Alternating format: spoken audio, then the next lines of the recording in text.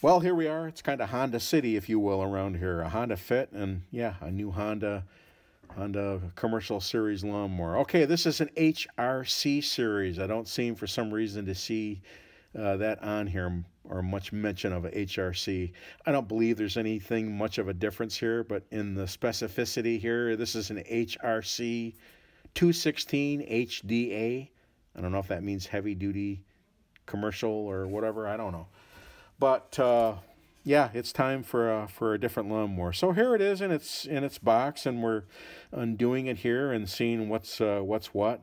And you know, I was a little bit disappointed right out of the gate that, you know, in the way that it's shipped, you know, and again, there's an expectation here. There ought to be for what, almost $1,100 for a machine like this. That I didn't get a bottle of oil. So they come dry. There's nothing in the jug, and you have to put your own oil in there. And you know, I kind of sat on the ground, and you know, here's where the rope's going to go, and I'm looking at the handle. Obviously, I needn't mention that you can put the handle in various positions to suit your liking. And there's a couple of strut arms that cinch the deal up to make that Honda feel very rigid, for lack of a better word, in that very nature of a commercial expectation here with this machine. And it is a great machine, but again, a little disappointed right out the gate that I didn't get any oil with the machine amid all their warnings, and there's one of them there.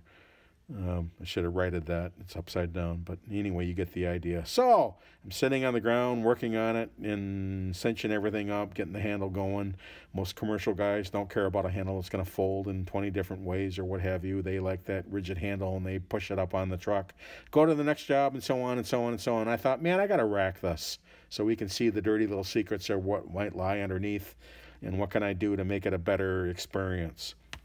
Right out the gate, in that thought were bearings. And one of the great appeals of this machine to me was that it does have bearings. Instead of steel collars on steel shafts, now they're using bearings on the wheels. And believe it or not, I was just elated. And here's what you get right out of the gate, silky smooth. Elated to learn that there not only are outer bearings, there are inner bearings. There are 8 bearings on 4 wheels.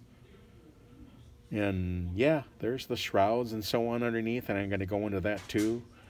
And there's some heavy-duty steel sides, so when you're up against your work or some cement or what have you, you won't narf the deck all up. And there's a nice bumper on the front, and the Honda quality power plant for an engine that we've come to expect, with a manual choke. And I'll again go into that. So I decided, what? It's kind of a bonding thing here. Let's get my 14mm out, my pistol. Let's pop these wheels off. And what I like to do, I'm good buds with my dentist. I said that 15 years ago, didn't I? Is get a tool, and I want to see what's going on with those bearings. And a lot of people don't know this, but there's a little cover on that race. And if you gently pry it off, you can see to the business or what's going on in there. There it is, and it's off. And while there is some grease in there a little bit, there isn't enough for my liking.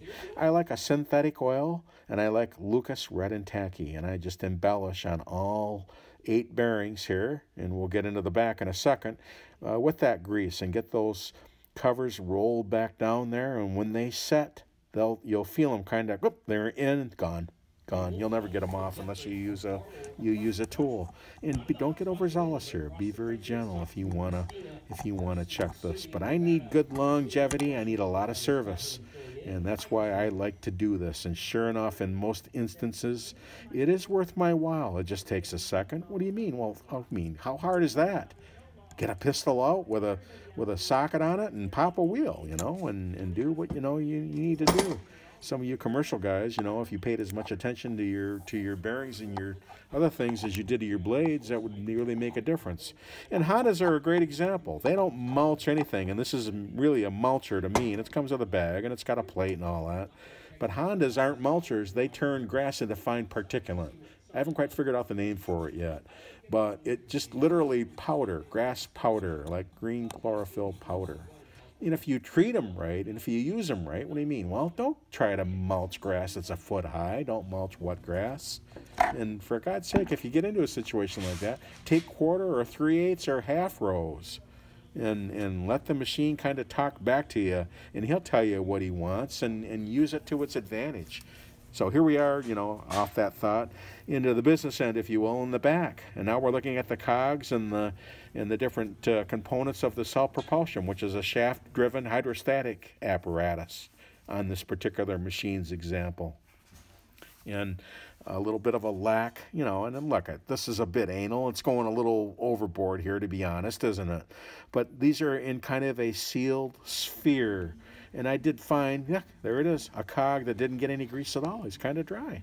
So in that thought, it was worth my while to get in there and embellish that thing in a filthy trough of great grease. And yeah, even down inside, I got that cover off simple and got that wheel bearing down there as well as the one on the other side. Now we're to wheel number 2, and we keep going and going. And yeah, get some value for my money here. And in that, 5-minute endeavor, that's a great insurance marker. And, you know, Honda's had a saying with their mowers, or not Honda, I should say, Lawn Boys.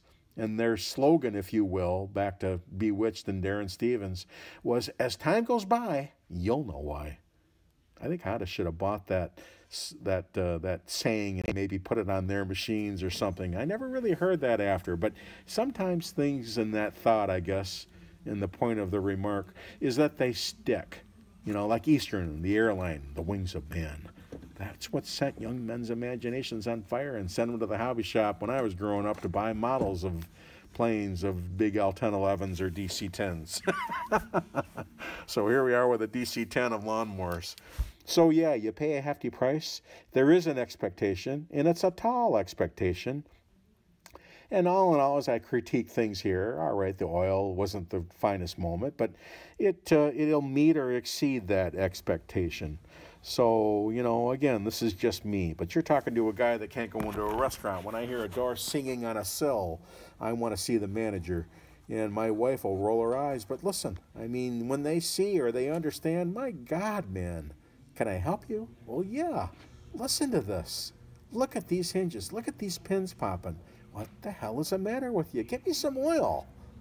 I mean, I can't even rest here until it's, you know, I'm sorry, it's part of the compulsion. My wife calls it excessive compulsive disorder. And don't laugh. A couple times it scared me up a free meal or two saying that shit. And look, I mean, it's just the right thing to do. Do you want to spend a couple $100 and have them re-weld your plates on these doors? Oil them, for God's sake. Anyway, there's the thinking here. All right, so here's my sprayer, and I'm going to spray a material on the underneath of this machine with this lanolin-based undercoating called fluid film. And Joe will know about this. Joe, my good friend here on YouTube. And yeah, I get it by the 5-gallon pail. Expensive shit, a couple $100 a pail. With 180 pounds of pressure in the line, and it's going to weep off that bottle there, and I put a brake line bending tool on it as not to foil that plastic nozzle, and just put that, whoop, there he is. Put the galoshes on there, so to speak, and shoot it right up his rear end and get every little bit of that underneath there embellished in that like waxed paper when it sort of sets up. Because all around enshrined in this thing, around that capsule, if you will, in that mulching environment, is a kind of a dainty tin plate. See it? And can't you see that in a few years where that's going to rust and corrode amid all the fasteners, literally growing hair on it? And, you know, part of the appeal here is, I don't know whether this deck, I don't think it's magnesium. It might be cast aluminum or something.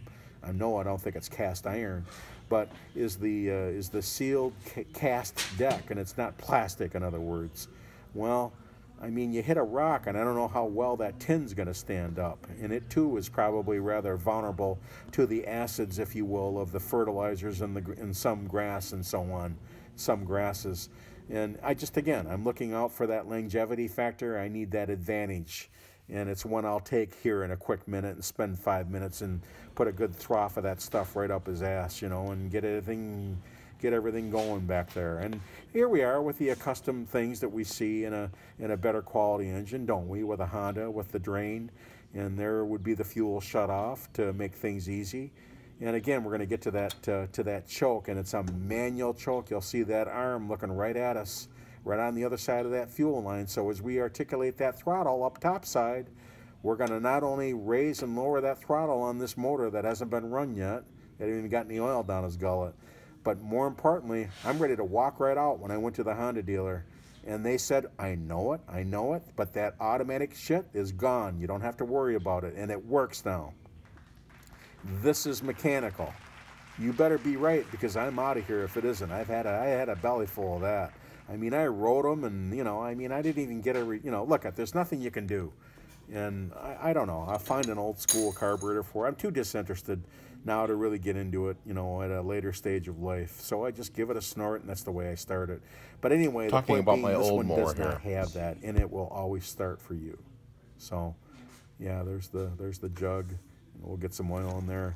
And yeah, look at even these back wheels on a cogged, ratcheted plane here, so to speak, when you spin them, and we're going to look at the hydrostatic part of the business in here in a minute, or get a thumbs up.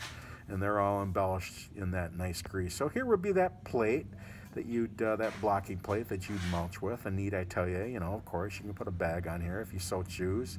But here's that tin shield again. And we want to get in behind him, and I did with that sprayer.